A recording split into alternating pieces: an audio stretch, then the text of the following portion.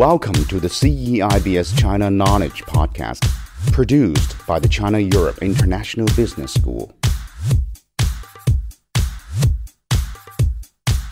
In 1988, 30 years ago, the tech movement was very young.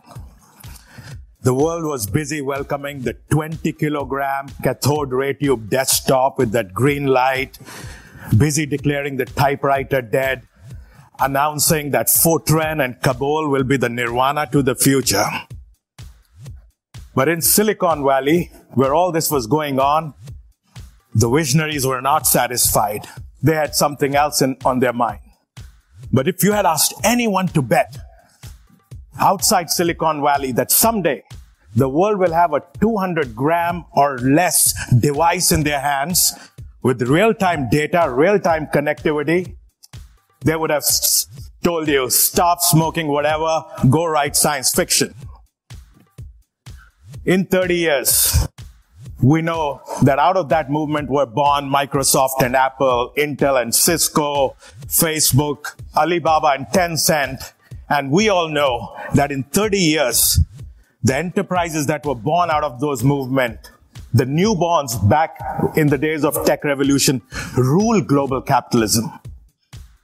The science fiction is reality, and the venture capitalists who fuel this movement have made it $250 billion a year venture capital sector. In 2018, right here, right now, another phenomenon is taking place. The impact movement. It's a $26 trillion sector with responsible, sustainable, and impact investing, and it's turning the economic system on its head. And its thesis is simple.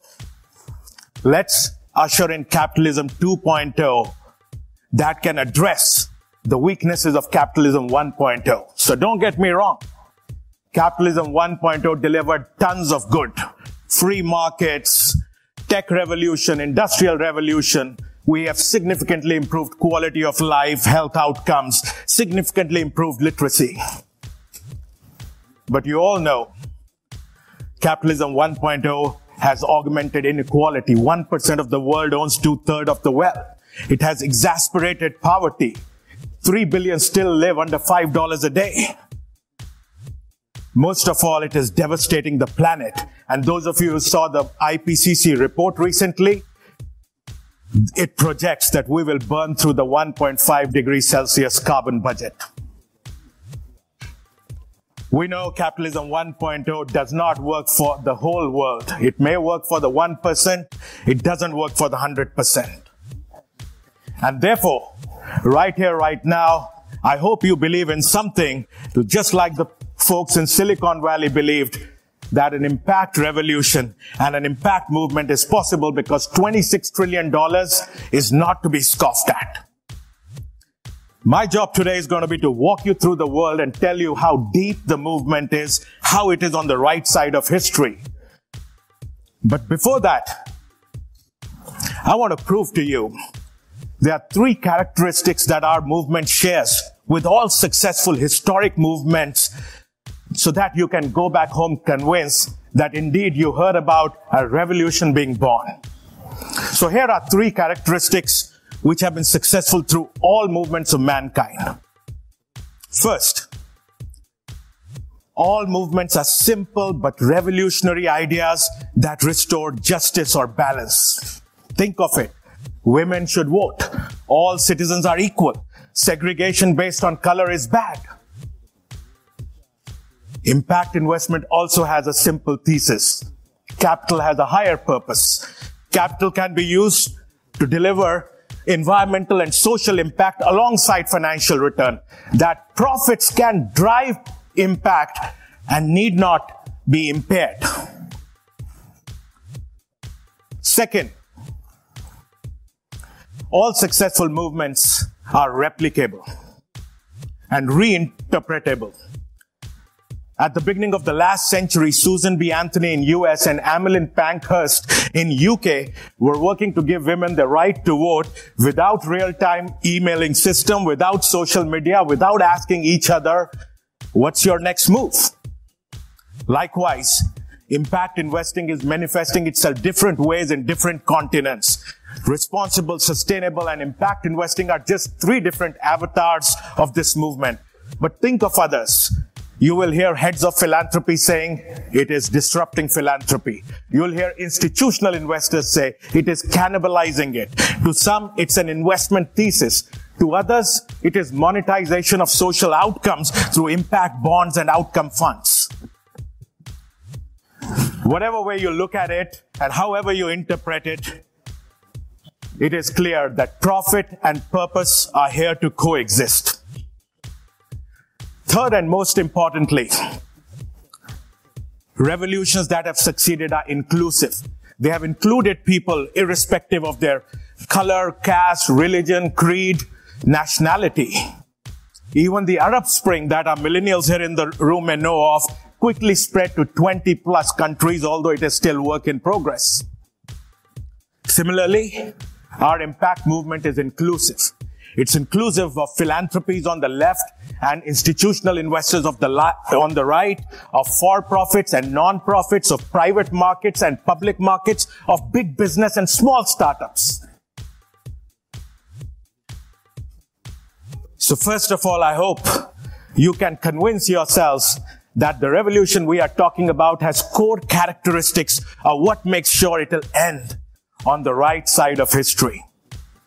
Now let me take you through a whirlwind tour around the world and tell you how this movement is taking ground.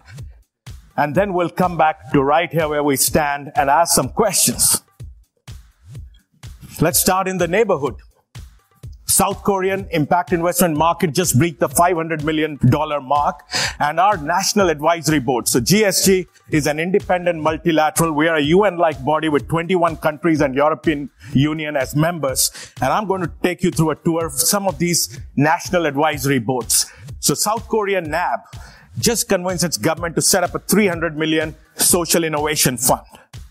If you go down south 70 degrees from Seoul to Sydney, in Australia, our National Advisory Board, has just been able to convince its government to set up a large impact fund, $300 million again, coincidental, but with private capital matching public capital. Across the Korean state in Japan, the market doubled in size between 2014 and 2016. And our Japanese NAB is building its first wholesaler. And they took another idea from our network of big society capital and convinced the Japanese government to unlock dormant accounts and unclaimed accounts to release $4.5 billion for social purposes. Let's cross the Pacific. United States of America. It is the largest market in the impact sector. Back in 2015, it was about 50 billion in size, and it is projected to be $100 billion in size by 2020. The impact investing out there is being defined by entrepreneurs, people you have heard of, like Elon Musk of Tesla, one of the largest impact enterprises in the world. And on the investment side, by people like Bill McGlashan, whose Rise Fund, first fund was $2 billion, and they have a second fund coming out shortly. The government is creating laws, and those of you who followed the Opportunity Zone announcement, there are tax benefits for engaging in impact investments. Just last month, the US President passed a new act called the BUILD Act, which is going to redefine the DFIs and OPIC in particular and put impact at the center of the agenda. Let's cross the Sierra Nevada desert. Let's go to Mexico first. We're along the relics of Aztec and Mayan. When I was there this February, I discovered a first private sector fund of funds, a $125 million fund by Sonnen Capital. Across the Amazon, Brazil has created a national strategy alongside our NAB. When I looked at the Brazil market, just this year they had the biggest VC deals ever, two $20 million deals in Dr. Consulta and General Water, the largest Brazil had seen in the impact VC sector. Let's keep going down south over the Andes, Chile. Santiago is going to host the 5th annual GSG Summit in Santiago next November. So those of you who want to get into the throes of this, be there between 17th to 20th November next year. But they have people like the former President Lagos on their Impact Investment National Advisory Board. Across the Andes in Argentina, where G20 head of states meet in just 2 weeks from now, the government itself built a first fund of funds. There are stock exchanges making ESG reporting mandatory. They just launched their first social impact bond. And I just heard last month the Rise Fund made the biggest Argentine VC investment in a ed tech company with a $20 million VC investment. Let's cross the Atlantic. Let's come to Europe. In Portugal, a vibrant market with impact bonds, the government is creating a 55 million euro social innovation fund to motivate young social entrepreneurs. Portugal is home to Gulbenkian Foundation, which has been carrying the mantle for the social leadership in the country, building accelerator, incubators, and different kinds of funds. Up next to it, France, President Macron has just promised a social business act. In fact, in France, the pension funds called solidarity funds have allowed pensioners to put 10% of their assets under management into social stocks. Across the Rhine, Germany has now 2 social impact bonds. And up north, Finland has been an innovator. Hard to believe, but Finland, I would say, is one of the biggest innovators in impact market. They have 6 bonds, including the first environmental bond, the first refugees bond, and the largest social impact bond of Europe. If you travel down to Mediterranean and Marco Polo's Italy, you'll find the government in the most recent budget this March announced again a $25 million outcome fund. And across the strait, in UK, where GST was formed because back in 2013, Prime Minister David Cameron, when he had the presidency of G8, had put a task force under Sir Ronald Cohen to look at how can we unlock capital at scale for social sector, just like we do it for the regular business entrepreneurship sector. And that particular research report led to the formation of GSG. Let's go down along the Silk Route. Israel has 2 bonds, 4 more coming, and ESG reporting is mandatory. And back in India, my home, it's $1 billion market annually with over $8 billion in stock impact investments, touching 50 to 80 million poor annually and delivering 11% return, IRR in dollar-denominated terms.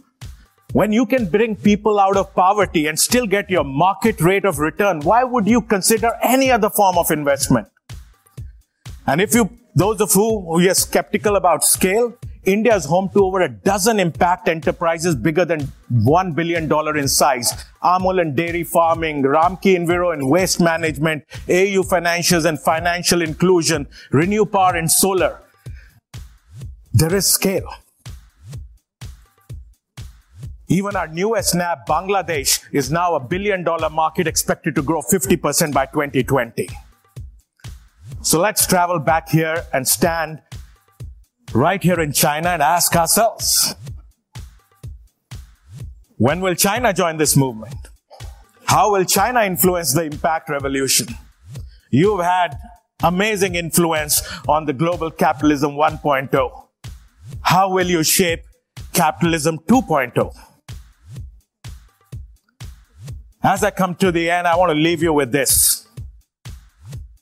We have a unique opportunity to build a world where capitalism is more consensuous, more human.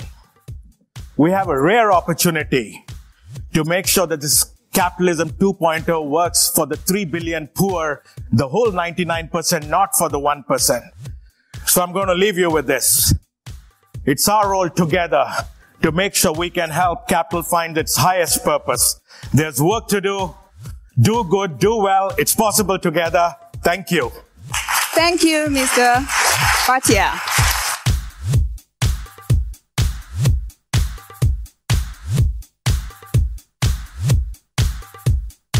Thanks for listening to the CEIBS China Knowledge Podcast.